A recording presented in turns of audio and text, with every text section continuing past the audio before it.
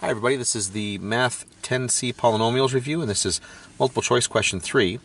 If a Canadian $20 bill has a length that can be represented by the expression 2x plus 5, now you can't see that, it's off the screen there, and a width that can be expressed by 7x minus 9, then its area has got to be 2x plus 5 times 7x minus 9. Now this is just the product of those two. So when we multiply that out, okay, remember we have to distribute both of these terms to both of these terms. So 2x times 7x will be 14x squared. 2x times negative 9 is negative 18x. 5 times 7x will be plus 35. And then 5 times negative 9 is negative 45. So I'm going to have 14x squared. I know I'm going to have the negative 45, so I've got three options here. The question is, what happens in the middle?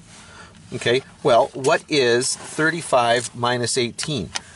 Okay, well, 18 is close to 20 there, so 35 minus 20 would be just 15, but I'm too short of that, so actually this is going to be positive 17 in the middle here. These two together will combine to get positive 17, and that's going to be that function right there, or that first option.